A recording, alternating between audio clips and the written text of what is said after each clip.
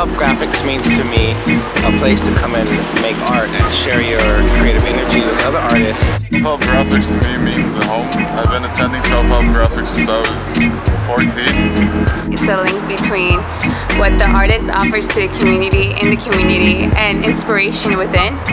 It's not only a resource for the community, but it reaches out beyond the community of East Los Angeles. Self-help is important to me because it's a place that was open to me and that was free, and then I could go and try new things that I never did. It's like an artist mecca for emerging artists that want to take their art to another level. Being a part of self-help graphics has definitely been a big part of my artistic career. I did my first gallery when I was 14, I want to say, at self-help.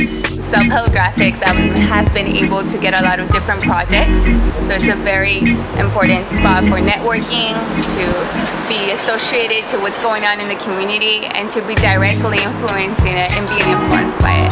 I mean, I've been part of the Day of the Dead workshops for 10 years, I think, since I first started doing it. And more recently, I've done lots and lots of mobile print workshops because over those years, I've learned how to print through self-help graphics. A safe space where I can also teach other people and learn from other people, other artists. Self-help approached me to do workshops, graffiti workshops.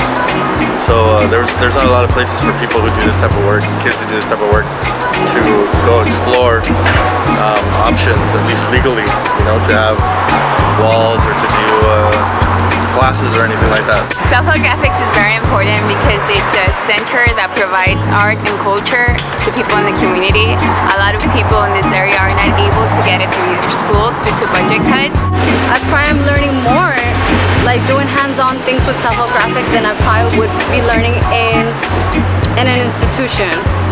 The Barrio Mobile was something for me that was really important and really significant in people learning art in the barrios in which I came from. It made me feel good that I was able to offer some classes that were free and that were so close to surrounding communities that really needed it.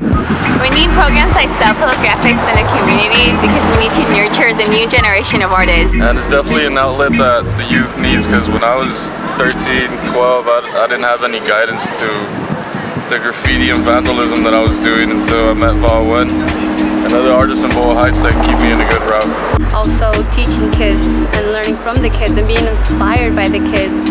The Barrio Mobile Art Studio is something that's actually coming to reality. It's, we actually have artists that are trained and ready to go out there and reinvigorate these communities and empower the youth with culture and art. It's a self-sustaining resource because it developed through the very community it exists in, and it continues to generate a generation of artists that come back and give back to that community.